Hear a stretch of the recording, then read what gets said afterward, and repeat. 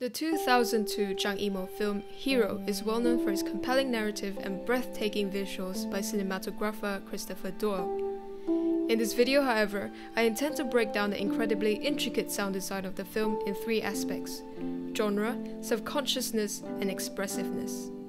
Overall, I will also analyze the narrative functions of the film's sound by examining part of a fight sequence between the main protagonist, Nameless, and his opponent, Long Sky, or Sky in short. So let me drop you right into the action. Typical of the wuxia or martial arts action genre, sound effects in the fight scenes are highly stylized and exaggerated to orally intensify action.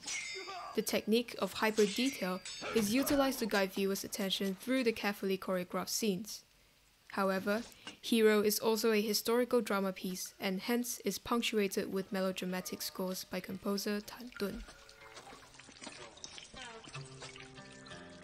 Light and frequent patterns of raindrops can be observed right before the encounter of both characters.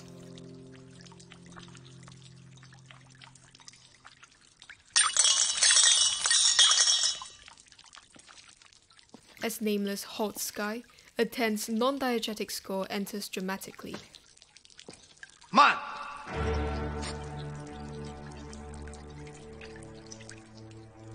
The dragging notes of the violin underscores the tension within the dialogue of characters, as Nameless reveals his intention to apprehend Sky.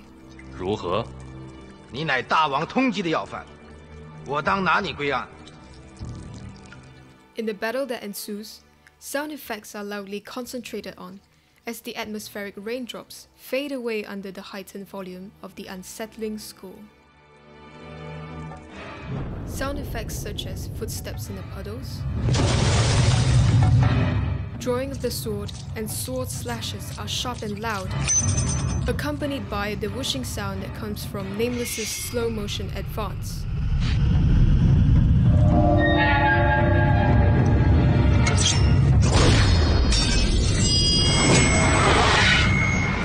It is almost as if this sound design mirrors Sky's point of audition and awareness of the threatening advance getting nearer. The drumming in the score continues to highlight the unease of Sky against a powerful opponent.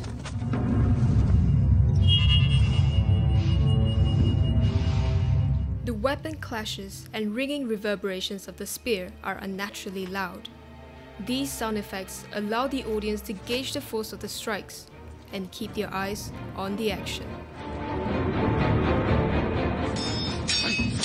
Music is interestingly and self-consciously used in this scene, as the non-diegetic score falls away abruptly for the character to request for diegetic music.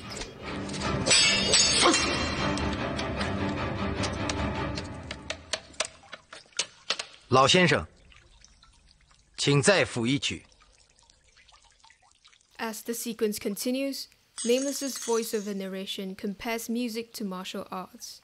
This explicitly ties the musical motif to the action, which brings us to the next section, where we dissect sound and storytelling layers.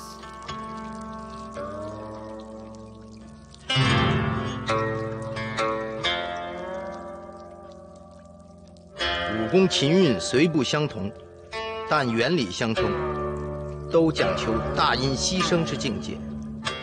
If you're wondering who Nameless is talking to in this scene, it is to the Qin Emperor Qin Shi Huang. The narrative structure of this sequence consists of three layers. 1. The main storyline where Nameless tells the story of his encounter of Sky to Qin Shi Huang during an audience in the throne room. There, a gloomy room tone and the dialogue between Nameless and Qin Shi Huang dominates the soundscape, which illustrates us to 2. The flashback of his experience in the chess court. Nameless's external dialogues then overlap and become voiceover narration in the flashback as the constant raindrop orally takes the audience into the chess court. And 3. The imaginary fight with Sky in their minds, which we will soon witness. The sound of guqin, or the diegetic musical instrument, is audible in the flashback but overwhelms the imaginary fight visually encoded in black and white.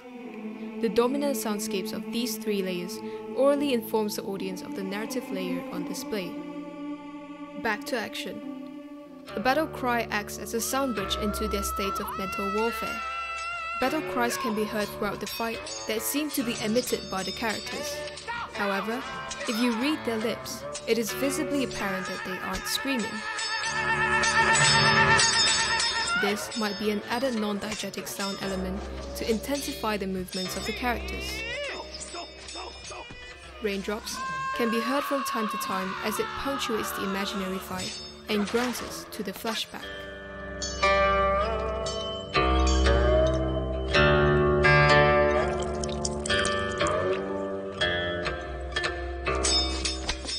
Moving on, guqing music accompanies the action as the tempo quickens and tenses according to the intensity of the fight. This is due to the audiovisual association of the guqing musical motif and the visual martial art choreography. When the guqing string breaks and the music stops abruptly, so does the imaginary fight. Both characters continue their physical fight as non-diegetic score returns dramatically in the slow-motion fight. The non-diegetic battle cries are heard once again as Nameless eliminates Sky and his spear.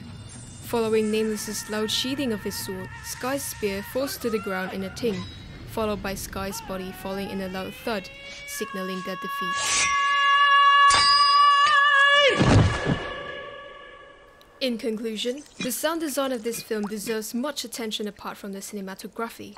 Despite conforming to the conventional wuxia and drama genre sound traits, it also breaks through by self-consciously utilizing music to intrigue viewers. The sound elements of mainly dialogue and voiceover narration propels the narrative forward by providing narrative information. However, the entire sound mix supports the sequence by functioning as an oral indication of the storyline layers, creating specific moods or intensifying the tension of the encounter to the audience.